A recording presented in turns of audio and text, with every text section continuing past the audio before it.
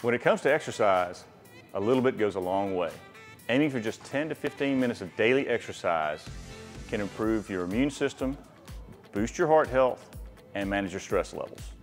And no matter where you are, you're just 10 minutes away from a great workout.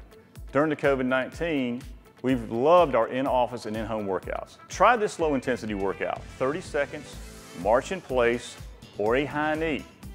Okay, a march in place is a lower impact version of the high knee.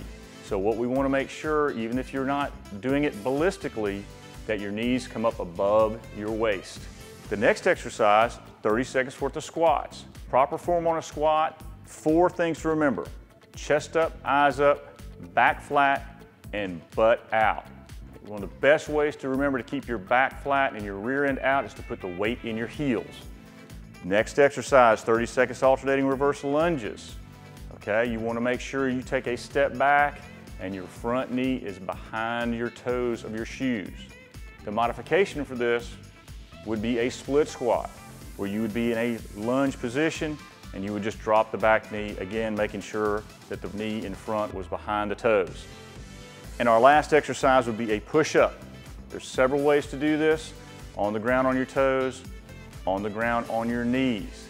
If you have a problem getting on the ground, you can also do this from a desk position or a wall position.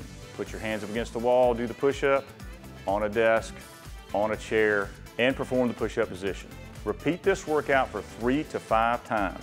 Remember, any exercise is better than none, and in 10 minutes a day, it strengthens your heart.